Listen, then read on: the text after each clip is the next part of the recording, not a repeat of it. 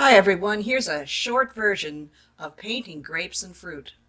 I quickly establish my drawing with a mixture of indigo and a little alizarin crimson. Get everything on the background nice and dark, the lip of the tabletop, and then I put some very pastel color into the flowers. I'm going to put some reflected light into this vase. That's a little piece of tangerine that I've added. Gives me an opportunity to bring in a lot of bright orange. This is going to be the wildest color on the painting. And I'm going to indicate where I want my light to hit the tabletop. Just a few strokes. Let's get into the grapes. There's this beautiful blush on the top of the grapes.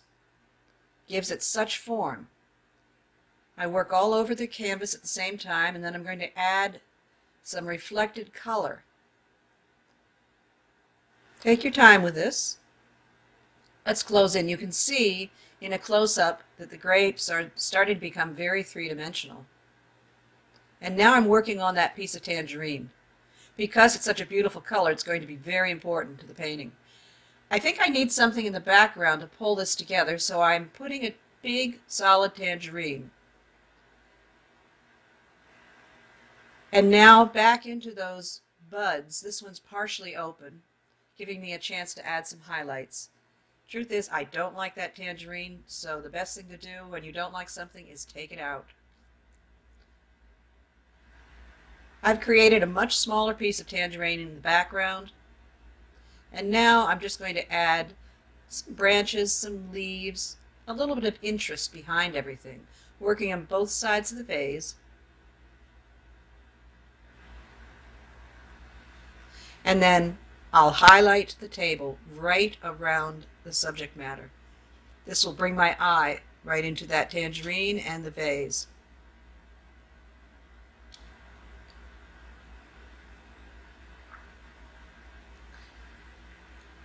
A little extra color in the lip brightens the painting. And now I'm going to go into the vase. This is a sterling silver vase. The thing to remember about sterling silver is you need a great deal of contrast between the light and the dark.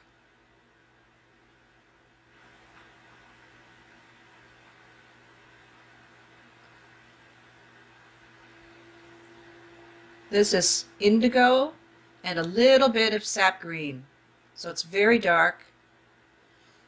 And I'm just deciding where I want the reflection from the tabletop and the fruit to appear. Ooh, that's pretty. A little reflected rose color from the petals. And we'll start working on our highlights. When you're painting glass or silver or brass, highlights are what make the object come alive. I'm working wet and wet, so I have to be very careful not to get muddy. Now let's go back and just start putting some details, the finer details, into the grapes. Little stems. They hold the grapes together, otherwise they would be falling off the table. And then back into the far side of the grape with some translucent light. Look at how those foreground grapes are being forced forward. Let's get back into that vase, working stroke by stroke, just adding lights.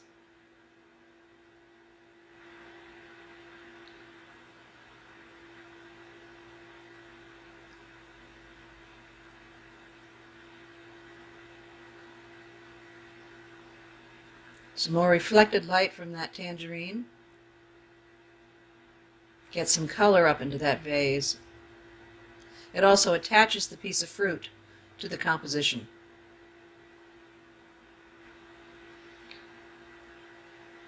Secondary highlights. You sort of sneak up on your highlights. And now we're ready to go. Whew. Okay. You want these very, very bright highlights to have good form. They need a shape. Take your time. Because I'm working wet and wet, I can get rid of some edges. I just keep moving it around until I have exactly what I want.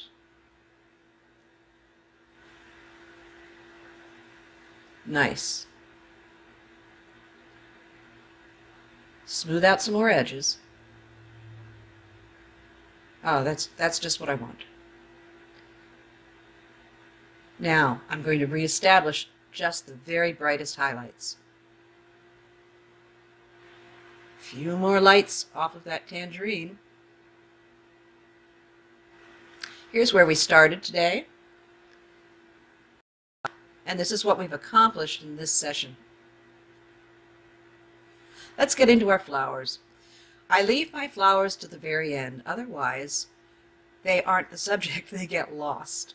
I think I'm finished with them, and then I discover when I start putting more detail in that the flowers just aren't exciting enough. So now I'm going back into them and starting to form the flower. I never think about individual petals. I only think in terms of light and dark. Working wet and wet, all the edges can be soft. This is a great way to create the softness of a flower. You can see you lose your highlights and you bring them back, being careful that your brush strokes remain fluid and interesting.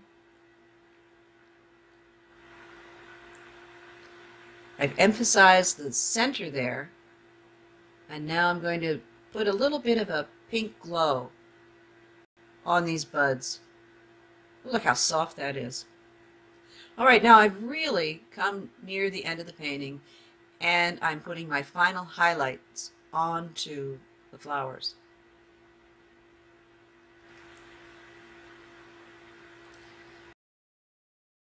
I'm just highlighting the tips as they turn toward the light. Look what a difference it makes.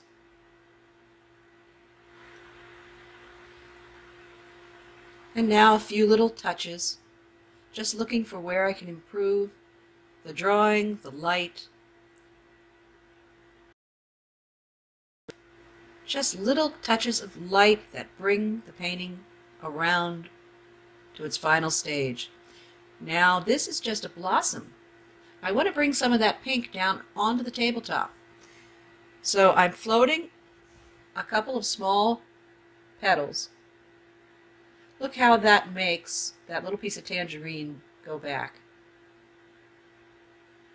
A few more highlights.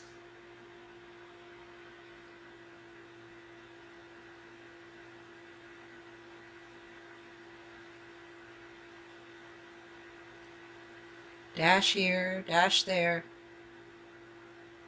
The final strokes. And here we are, the finished painting. I'm very happy with it. Thanks for joining me, and I hope you learned something.